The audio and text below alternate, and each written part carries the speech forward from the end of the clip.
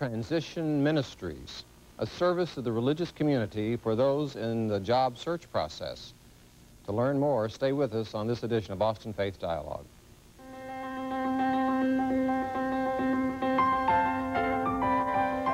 This is Austin Faith Dialogue, a public affairs program discussing the important crossroad of religion in life, produced by Austin Metropolitan Ministries in cooperation with KTBC TV. Austin Faith Dialogue highlights the interaction of the religious community with the social and cultural issues throughout our area. Now, today's edition of Austin Faith Dialogue. Hello, I'm Richard Thompson of Austin Metropolitan Ministries, greeting you today and your host for this edition of Austin Faith Dialogue. Some call it downsizing, some call it right-sizing, or by whatever term.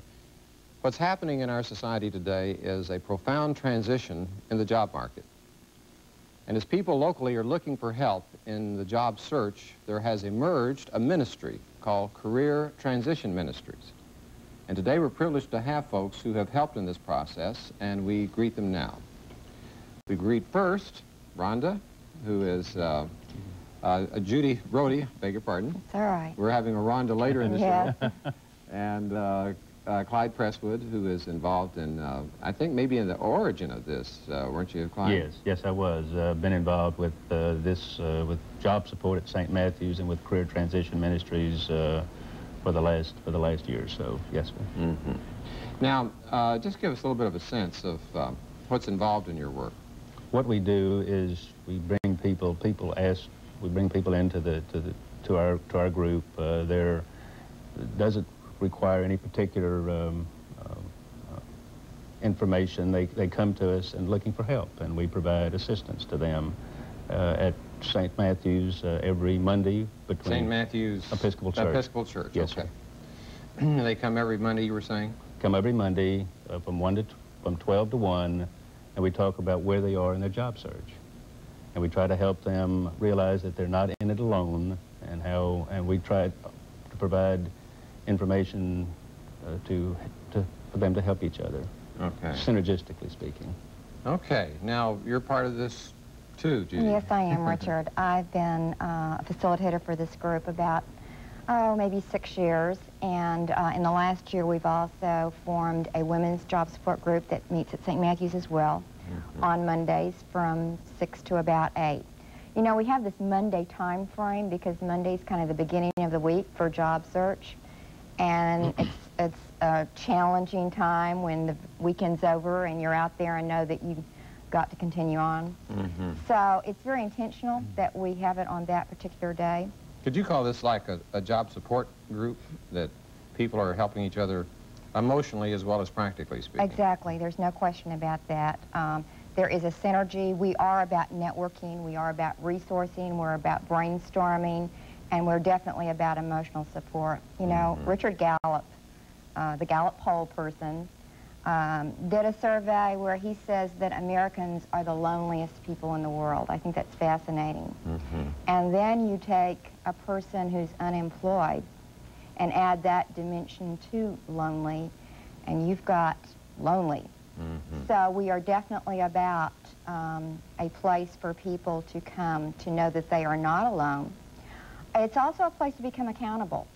A lot of times we have people who will indeed commit to going out there and making a few cold calls on employers when they know they're going to have to come back the next week and say, I did it, that possibly would not do that without that impetus. I see. And even if those opportunities didn't work out, they at least can say, I'm out there trying. And that's a wonderful point. Yes, yeah, exactly. Right.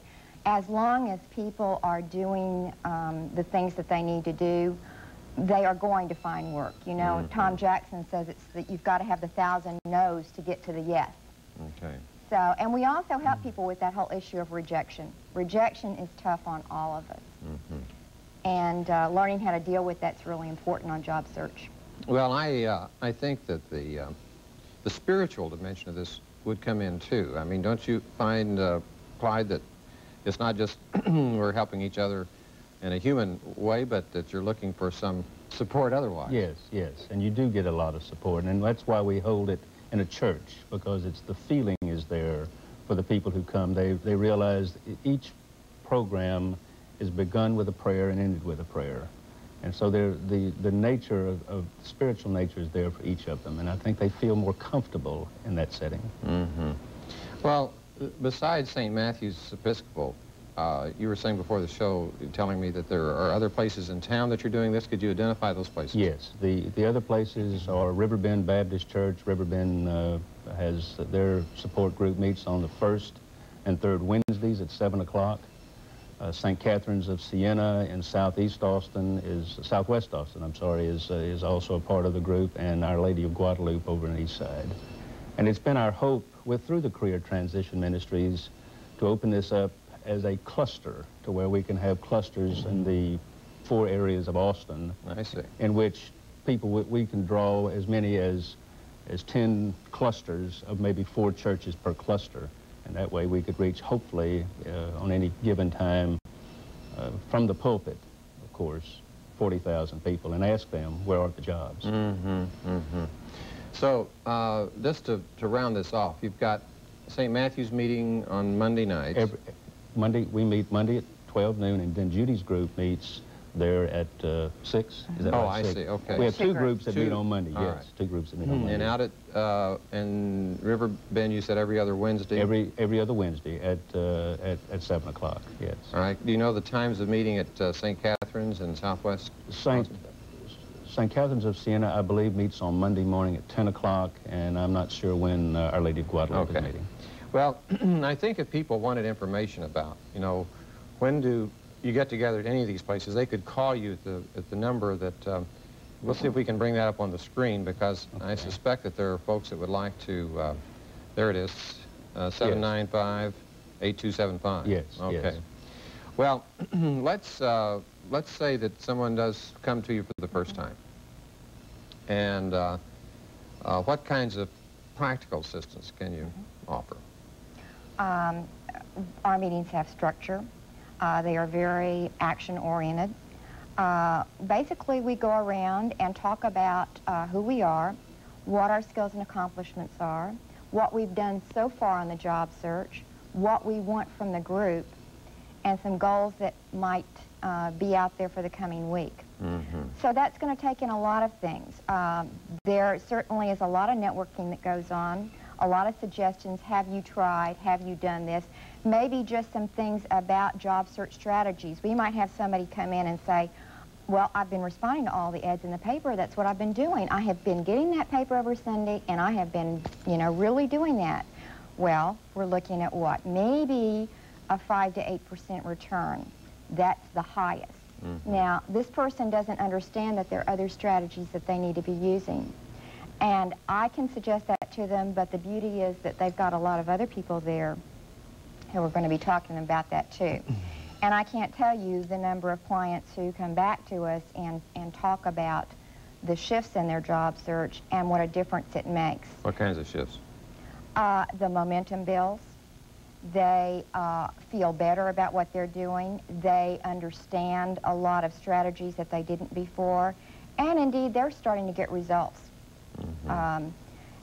We had somebody a couple of weeks ago who came in, and she was not in a good place because she had been chosen out of 150 applicants she was one of the 20 resumes that got in the door. And in fact, she was the top contender with one other person. Mm-hmm. She did not get the position, but she had gone from there to not having any response in 3 months. She's going to get there. Mm-hmm. Mm-hmm. There is no question about it. Yeah, the very fact that she could get that far in that instance was a sign that she was on her way. Oh, remarkable progress.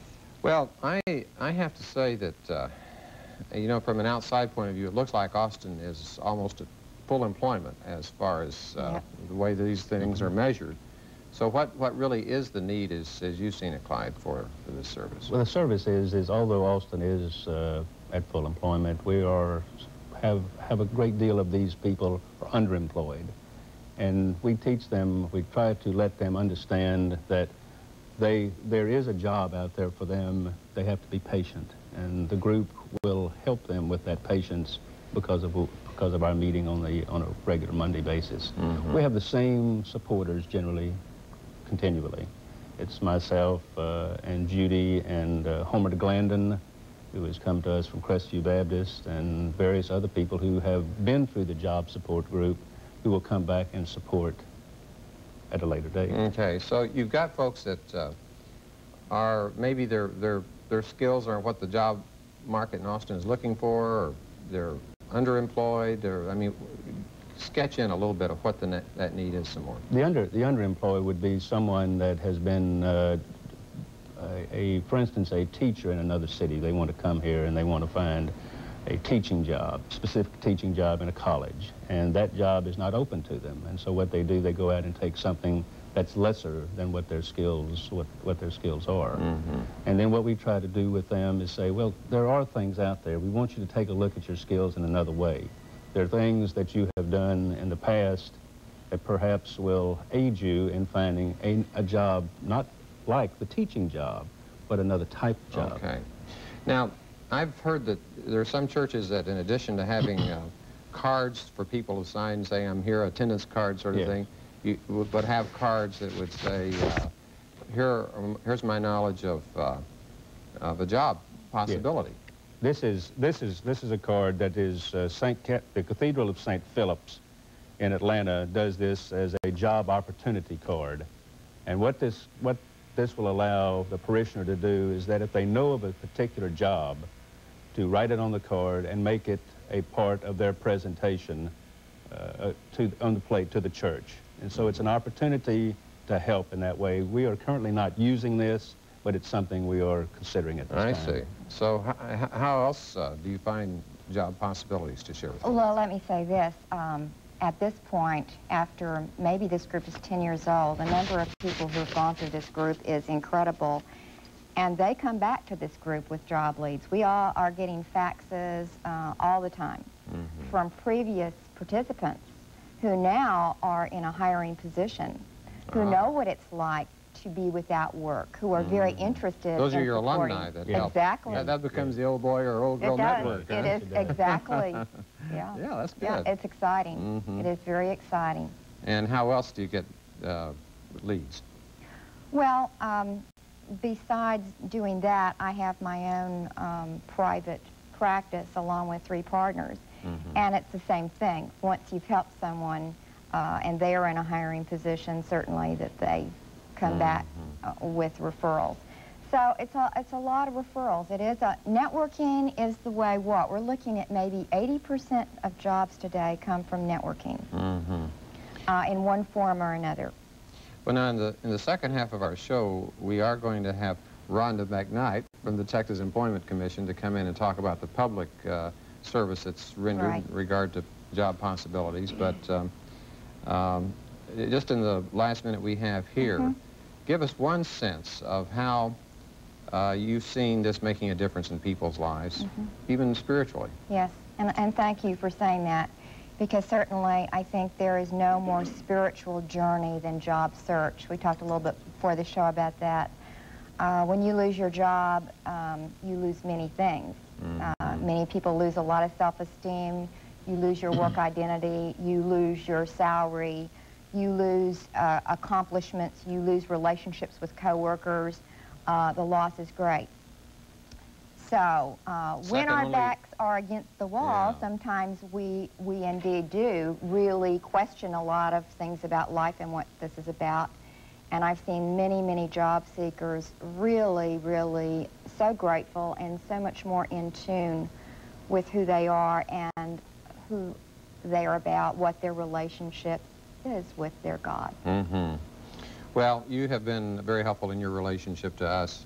And Judy Rohde, we're going to say goodbye to you at this time. But Clyde, if you would stay with us, and we'll look forward maybe to having you back, Judy. Right. And you folks come back with us in just a moment as we take our break now on Austin Faith Dialogue. Serving Austin means serving you. That has always been the primary goal of Austin Metropolitan Ministries. We are religion in action through the work of these organizations. Each plays a key role in making the capital city a better place to live, but we can't do it alone. Do you have some spare time, talents, or any resources that you can share? If you do, please call AMM at 472-7627, because serving Austin means serving you.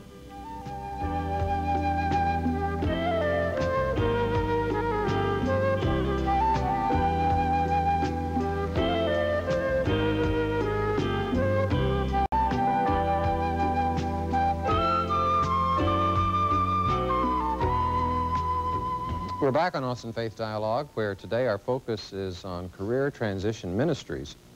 And we're being joined now by Rhonda McKnight of the Texas Employment Commission, who is with our other guest, Clyde Presswood. And as we were talking in the first half, we were saying that I guess when people are in a job search, the first place in the state of Texas that they might think about is the Texas Employment Commission. And is that your main job, is to help people find work in terms of the information that's brought to you about openings and so on? That is part of it. Texas Employment Commission has several different aspects. The unemployment phase, the job service where we help people look for work, and then special services, which are special programs that many times teach life skills and job hunting skills, and that's what I do. Is I'm a facilitator of the Career Quest program, which is a job search seminar. Okay, so you're very specifically specializing in that side yes. of how to go about the search. Right. And you've heard the first half. You've been eavesdropping on our show here so far. What is there about this process in the religious community that makes it different from what a public agency would offer? Well, as you know, Richard, the state government at this particular time is kind of downsizing. Mm-hmm. And although we do try to give our clients as much service as possible, and when they come in and go through the job search with us, we try to help them as much as we can, but I've found that a job loss for most people is so devastating that they need support after that. Even though they may come and they may be motivated through the job search seminar and learn some new skills about looking for work, they need someone to talk to back them up, to know they're not alone. And that's what I like so about Clyde's and Judy's program that they have started. We have, for years, referred people to their program for that added support after the seminar. Mm-hmm. There'd be a warmth there that comes from being even within a religious community. Right. Makes a difference. Do you, Clyde, in your work with the support group, draw upon TEC as far as their, I mean, do you come in every week with a list of jobs that they've got, sort of thing? Is that part of it? I wish I could do that, and I think that those things are available from time to time, aren't they, Rhonda? But not all the time. Is there a list of particular jobs? But what we do with TEC, and I try to do with Rhonda and also with her supervisor, Bruce Wilson, is to provide our people a way that have not been through their career quest, that they're real people. They're people over there that really want to help them. Sometimes I think we think that state government is a terminology, and it's not we don't see faces in it, but over at the office that Rhonda works, it's special services. They're real people, and they'll provide a great deal of assistance to them. And so that's what we try to interface with them as much as we can. Mm-hmm. I mean, it could seem, I guess, for somebody who is in the trauma of job changing, feeling like you're a faceless bureaucracy over there. Yes. And you're trying to put a human face on that. And they're not. They're wonderful, wonderful people. Mm-hmm. And they provide a wonderful service, and they're very caring. And so that's why we have, in the last, about a year or so, in a year and a half or so, we've tried to interface more with one another. We've had several job support meetings within the TEC office, bringing people in to that office to let them see what they are, and to meet Rhonda and some of the people in that office, and so they'll know where it is. Sometimes an address, just saying an address is just not enough. You need to actually fit a place and a name and people. Kind of shepherd folks through the process. Yes, we shepherd. Yes, that's a good term. Yes, sir. Okay, well, as this shepherd comes in here with someone that may need a little help, then how much help are you able to offer? I mean, are there lots of jobs out there just waiting to be filled? What's the story on the job front these days? Well, of course, as you know, Texas Employment Commission is going through quite a change. Will eventually become part of the Texas Workforce Commission, or is already a part of that. We do have what we refer to as the Governor's Job Bank available for people to come in and look at state jobs that are listed. They have started something new with the Job Express, which is private industry jobs that are on the computer for people to come in and look and see if they would like to apply for those jobs. There are still some employers that prefer not to have their names given without some screening. So there are jobs on there that may not tell you the employer name, but you'd need to come through one of the facilitators or interviewers there to get further information and for us to see if you're qualified. Then there is the Interstate Job Bank also available, but most of those jobs are going to be in other states or other areas besides Austin. But if somebody wanted to stay in Austin, is there more opportunity than there may have been at one time for relocating? I think so, simply because unemployment is down, even though there are people underemployed, and there's a lot of competition still for jobs. I think that the very fact that people that employment is stronger now makes it better for you to be able to stay in the area. Okay, you know, in the first half of the show we were talking about what the need is in this regard. And you read in the paper, for instance, about AMD working with Austin Community College to set up some technical types of things because they're short of folks to do some of that kind of work. And it seems to be a shortage of technically trained people, but that there is, this doesn't apply across the board. There's not a shortage across the board for skills. There are for certain skills, Richard. There for the high tech. You're talking about the designers in the upper echelon. Those jobs seem to be filled. At the lower end of it, you're having to and that with ACC and AMD, they're trying to retrain people, trying to get back in through these retraining processes. Much what TEC is trying to do is provide opportunities. If you can't find work in your chosen field, it's trying to retrain you based on whatever your skill set is to get you into another field. Yeah, I think that this is one of the things in the religious community, the folks who would come to you and say, I need some support, need some help. Yes. Are those who have skills that are not being called for right away. Currently, yes. Yeah. Currently. And it would take a while to find work. And what you're saying is that you think that what the religious community has offered here is a more of an emotional and a spiritual dimension. Absolutely. Than you're able to offer as the state of Texas. Well, yes. In that case, we can do a lot, I hope. I think we do for folks when they come in. But you still need that, knowing that someone is there to help you, that will work with you past the process at a state agency. What we try to do, and I think what Clyde is trying to do here, is to offer resources to people. Where else can you go to get help? Hopefully I'm one of those people that you can come to. I can send people to Clyde for support.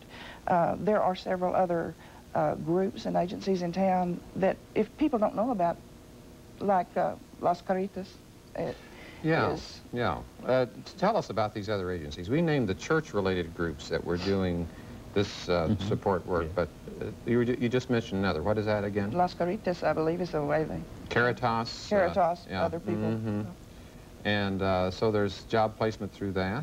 I don't know about job placement, but there is sometimes financial and emotional support through that way, too. And meeting emergency needs. Yeah. And I think as a community, we need to all work together. But there are some other agencies that are doing job placement as such. It seems to me, I visited the Salvation Army once, and I think that they do for folks there, they may have even had a TEC office there that was taking applications and being more on site in that regard. Yes, that's true. Goodwill, I think. Goodwill? They have an older workers program, 55 and older, an older worker program in which they provide job placement. And who is they? The Goodwill. Goodwill does. Okay. Right. All right. Well, that's good to have a little bit of a sense of the universe of resources that are there. And in case people weren't with us during the first half of the show, I'd like to have that number brought up again in terms of the Career Transition Ministries. Repeat the number for us. It's 795-TASK or 8275. Okay. And I see it there. So that would be a way of plugging in directly with you. Yes. And if folks wanted to get wired to your services, they just look you up in the phone book. Is that the idea? That's true, or I can give you our number. Well, I'm not sure if you got it to show, but just give it to us. It's 467-1544, or in the phone book it would be Texas Employment Commission Special Services. Okay. Could they ask for Rhonda? They could. They could. It's But nice. there's lots of folks there that would be willing to help anyone. Yeah. You know, I've heard that one of the techniques that's been developed by people who are on a job search is that they can find somebody by name, ask for somebody by name. That's true. And how does that work? Well, it connects them to that person. If you know, when you're going in and you know the name, that's what networking does. We try to provide names of people so that when they call up, they can ask for Richard or Rhonda, and that connects them to that person. It makes them feel more comfortable about asking for what they're looking for. And what other kinds of guidelines do you give them in terms of how to go about it? Well, what I tell people, Richard, is that Austin is a relationship city. It's not what you know or who you know, but who knows you. And we try to get them in the loop, so to speak, on how to get out and network with people. You take an engineer, 25 years at IBM, he's been in a cubicle, really doesn't know anything about networking. And you're trying to change that in 3 to 6 months to get him back in the mainstream. It becomes difficult sometimes. They don't understand it. Let me just mention this, though. Networking, to me, and since this is a faith-related show, networking is a modern-day equivalent of casting your bread upon the waters. The more you give, the more you receive. And we teach people, just keep on giving. The more you give, the more you get back. It comes back in strange ways oftentimes, but it does come back. So that's where the spiritual dimension comes in, too. Yes. Yeah, Yes. okay. I also think of networking as Jesus saying, cast your nets Yes. out, and the discipleship as a sign of relationships between people and helping each other in that regard. Well, I think that as people may look at this today and they get some emotional support, spiritual direction just from our conversation, we've accomplished that, and if it can lead into some practical networking, as we've also talked about, we've gone even further. I want to thank you, Rhonda McKnight. Thank you. Thank you, Clyde Presswood, for being with us. Thank you, Richard. Thanks for having us. And thank you, folks, for looking in. Hope you'll be with us on our next edition of Austin Faith Dialogue. I'm Richard Thompson, and peace be with you.